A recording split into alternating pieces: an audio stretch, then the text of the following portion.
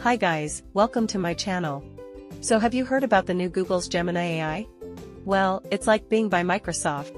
And yes, it is also very easy to use.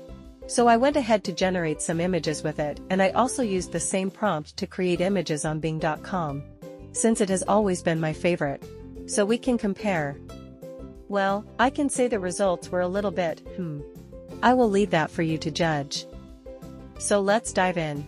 Go to Google Gemini AI and click to sign in. I already did mine. There are other fun things you can do on this AI platform, but we won't be going into that right now.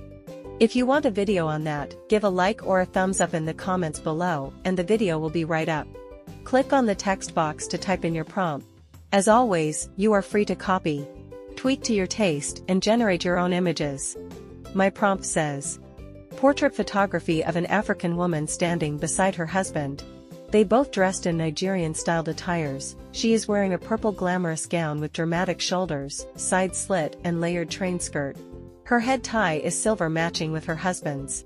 She holds a silver clutch purse on the other hand while she smiles lovingly at her husband. So go on to click on the send icon and wait for it to create the images. Here are the results. They look natural and real. Now let's go to Bing.com, input the same prompt and wait for it to create our images. Here are the results.